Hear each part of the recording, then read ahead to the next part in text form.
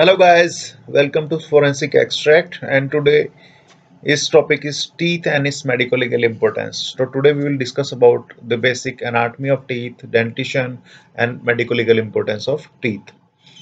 So teeth, as we all know that these are hardest part of body attached to jaw, and these are going to serve as a defense mechanism or to digest food. Teeth are basically made up of crown and enamel surrounding a pulp. So tooth anatomy we will study into microanatomy and macroanatomy. So first of all is macroanatomy, that consists of three parts, anatomical parts. First is crown, second one is the junction between crown and root, that is cervical line or cemento-enamel junction, the neck region, and the root. So these are three macroanatomical part of tooth. Then the microanatomy, that is consists of three calcified tissues. First is enamel, second is dentine, then third one is cementum, and one soft specialized connective tissue, that is pulp. So this is enamel, then this is second part is dentine, then this is pulp, which is uh, uh, opening into this foramina through this root canal, and there is cementum. These are uh, jaw bone, and there is gum. Now the enamel covers dentin in the crown and the most mineralized tissue in the body, that is transparent or yellowish white in color. Second one is cementum, that covers dentin in the root, act as a medium for tooth attachment and dull, that is dull yellowish in color. Third one is dentin, that surrounds the pulp cavity, and underlying enamel and cementum is softer than enamel, that is yellowish in color. And finally, the pulp, that is soft connective tissue present in the pulp cavity, contains blood vessels for nourishment and nerve for supply to tooth sensation. So these are different microanatomical part of tooth. So now the anatomy of pulp cavity. The pulp cavity consists of pulp chamber and the pulp horn present in the crown, also called as coronal pulp. So this part is called as coronal pulp, and the root canal or the radicular pulp present in the root ends at the apical foramina and sometimes in accessory canal. So one thing is that many roots may form with more than one canal which may end in a common foramina. This is commonly seen. So now the periodontium, it consists of basically two soft tissues. One is gingiva, that is oral mucosal membrane which covers the neck of the tooth and part of alveolar bone. The second one is periodontial ligament, that is a strong ligament that attaches the tooth to the alveolar bone. The two hard tissues, one is cementum that covers the anatomical root of the tooth. Then second one is alveolar bone, the bone of the jaw that surrounds the root of tooth, that is alveolar bone. Now the basic human dentition. So human jaw contains dental arches and quadrants. We have two arches and four quadrants. One is maxillary arch, another one is mandibular arch. So we'll divide by a midline that is going through middle of the jaw, that is going to divide into right maxillary quadrant, left maxillary quadrant, right mandibular quadrant, and left mandibular quadrant. Each dental arch has a midline that divides the arches into two approximately equal right and left segment. These are known as quadrants. Now the type and grouping of teeth. As we all know that oral cavity contains four types of teeth. First is the incisor. There are two incisors, then one canine, two premolars, and three molars. Incisors and canine are considered as anterior teeth. So these are considered as anterior teeth, but and canines, these molar and premolar are known as posterior teeth. Now the dentition. Human have two dentition. First is primary dentition or deciduous. That is a total number of teeth are 20, 10 maxillary, 10 mandibular. Contains two incisor, one canine, and two molar. The basic tooth formula is 212. It contains 10 teeth in upper maxillary arch and 10 teeth in mandibular arch. So total 20 temporary teeth are there in jaw. Now the permanent dentition or secondary or adult dentition, that contains total 32 teeth 16 maxillary, 16 mandibular, and the formula is 2, 1, 2, 3. So this is basic formula for permanent teeth. Now, the permanent molar are not preceded with any deciduous teeth, so they may be termed as non-succedaneous teeth. The permanent molars are called as succedaneous teeth. So now the difference between temporary and permanent teeth. Temporary teeth are smaller in dimension and lighter in weight as compared to permanent. Temporary teeth are china white and permanent teeth are ivory white. These central incisors are vertical, but in case of permanent, these are slightly projected forward. Neck is more constricted in case of temporary teeth, but it is less constricted in case of permanent teeth. There is a ridge between neck and the body. There is no such ridge. The root of the molar is more divergent but smaller, but it is less divergent but larger in case of permanent teeth. Replacement by permanent teeth. All the temporary teeth are replaced by permanent teeth, and these are permanent. They are not replaced by any teeth. Total number is 20. Total number is 32. There is no premolar in temporary teeth, and there is 8 premolars and 12 molars in case of temporary permanent teeth. Now the dentition period is primary dentition is between 6 months to 6 years, then mixed dentition between 6 years to 12 years, then permanent dentition between 12 years they uh, up to the fall. Then what is shedding? It is the physiological loss of the deciduous teeth and their subsequent replacement by permanent teeth. This process is called as shedding.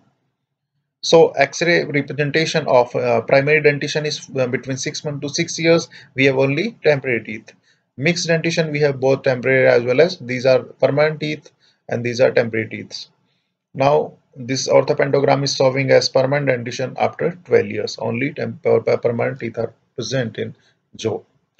So basically it was very problematic earlier before the invention of this tooth identification system for representing the tooth in jaw. So we have Palmer notification system that is going to divide the different jaw in 4 quadrants. So for permanent teeth, the numbering is between from 1 to 8, and from deciduous the numbering from A to E. Then we will have upper right quadrant, upper left quadrant, lower right and lower left quadrant. Similarly in deciduous teeth. So we'll represent a simple brackets to represent 4 quadrant of the dentition as if you are facing the patient. This one, and this one, and this one. The 4 quadrants are there for 2 for maxillary and 2 for mandibular jaw or arch. The international numbering system or two-digit system. The first digit of the code is located left to the side of the number, indicate the quadrant. This digit is indicating quadrant. 1, 2, 3, and 4. Then for that is for permanent dentition. For temporary dentition, 5, 6, 7, or 8. So this digit left is showing the quadrant, and digit right is showing the number and indicate the number of tooth in the quadrant. For temporary, it is 1, 2, 3, and 4. For permanent, it is 5, 6, 7, and 8. So different quadrants are there. Now the universal numbering system or American numbering system, that is for permanent it is between from 1 to 32, and starting with the maxillary right third molar to the mandibular right third molar, starting this from this tooth to this one, and the numbers for this for permanent teeth and for these letters for deciduous teeth. Now the medical legal importance of teeth. First is for age estimation, then second one is personal identification, third is for bite mark identification. Then we can identify different dental specimen at the crime scene. Then it may be useful for diagnosis of some chronic poisoning cases. So first of all, age estimation can be done by aspartic acid racemization by conversion of Al form to D form of aspartic acid in the enamel, or this dentin or enamel. That Al form of aspartic acid converts into D form, so we can estimate the age by relative amount of that conversion, or by tooth development stage, that is a radiographic method based on the stage can be visualized on the dental panoramic tomograph based on the tooth mineralization stage. Other methods are Gustafson, Demirdjian, Stokes, and Boyd's methods. So before proceeding, we have to know, or one should know the basic process of tooth eruption. So, first of all, there is formation of alveolar cavity between 3 to 4 months of intrauterine life. Then there is formation of cellular tooth germ within the alveolar bone. Followed by there is take it is going to take as a shape of crown. Then the formation of enamel and dentine. Then the formation of root begins. So, at the time of birth, the rudiments of all temporary and the first permanent molar are found in the jaw. So, this is the basic process of tooth eruption. Now, the age of eruption for tooth is for lower central incisor, and for the age is between 6 to 8 months. For upper central incisor between 7 to 9 months. For upper lateral incisor it is between 9 to 10 months. Lower lateral incisor between 10 to 12 months. For first molar the age is 12 to 14 months. For canine it is between 17 to 18 months, and for second molar it is between 20 to 30 months. So one should remember this age of eruption so that we can estimate the age for a concerned person. For permanent teeth, the age is for the first molar between 6 to 7 years. Then for central incisor, it is between 6 to 8 years. For lateral incisor, the age is 8 to 9 years. Then for first premolar, the age is 9 to 11 years. For second premolar, the age is 10 to 12 years. For canine, the age is between 11 to 12 years. And for second molar, the age is between 12 to 14 years. So this is the age eruption for permanent teeth. Now, age estimation can be done in DAD and after 25 years by a method devised by Gustafson by using 6 criteria. All these 6 criteria are used by Gustafsons for age estimation. First is adhesion, then paradontosis, then secondary dentine deposition, then root resorption, transparency of root, and cement apposition. Now, this method is based on morphological or histological changes of teeth. They assign regressive changes such as amount of occlusion, adhesion, second dental deposition, periodontal attachment, cement apposition, root resorption, dental translucency. So by adding all these criteria, we will get a score X, and by using this formula, one can estimate the age of concerned person in years. So total score is we'll get after adding all these 6 criteria, and scoring is 0 to 3. For 0 is no change, then 1 is slight change, then 2 is for obvious change, and 3 is for maximum change. So this is the method by which we can estimate the age of a person. Now the third molar in age estimation, the valuable indicator for age in between 16 to 23 years. When all four third molar have completely calcified, the chances of individual being 18-year-old is 19.3% and 95.1% for male and female respectively. So by using these criteria or these findings, one can estimate age of concerned person. Then when only one or two third molar are present in lower third molar are the best predictor of whether an individual is 18-year-old or not.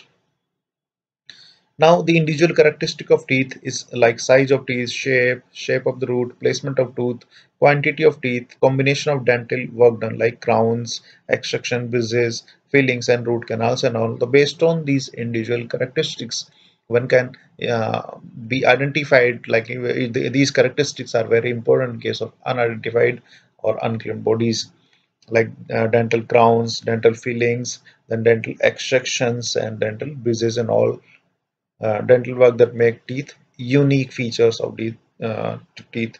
Denture may be there. There are cases where the victim no longer had teeth and wore dentures. Record are also kit for dentures so that dental appliance is very good source for tracing back uh, the person. Now the different marks made by the human teeth is first is tooth marks, second is arch mark, and third one is bite mark. Mark made by the teeth either alone or in the combination with other mouth parts. Then typical presentation basically in the female are mostly bitten over the breast or legs during sexual attacks, whereas male are commonly seen over the bites are commonly seen in male over arms and shoulders. Then the representative human bite is described as the elliptical or circular injury that records the special characteristic of teeth. So this is a circular or elliptical injury that is going to correct the record the specific characteristic of teeth. So bite mark are feature to analyze this type of bite mark, whether it's a animal bite or human bite. Characteristic is position, evidence of dental work, wear and pattern. Then the color of area to estimate how long the bite has occurred, old or recent bite. And swab for body fluid or for DNA estimation.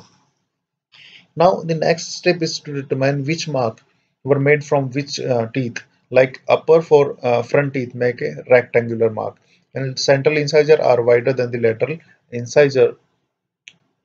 The upper and lower cusp tend to leave round and oval mark in case of these molar and premolar. Lower four front teeth make a rectangular mark that are similar in width. So based on these typical marks, we can identify the offender. So how to analyze the bite marks? The first is the bite marks are photographed and or a cast impression are taken. The impression are traced onto the transparency and cast of the suspected teeth are taken. Now the final stage is comparison between suspect cast and the bite mark.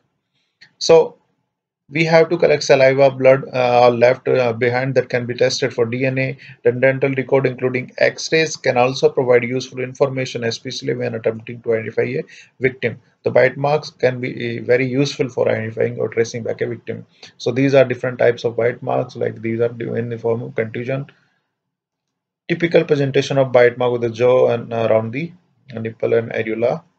So thank you guys, and please do subscribe and like, and please share your valuable comments so that I can improve the quality of the videos and I can provide you the information that you need. Thank you. Thanks a lot.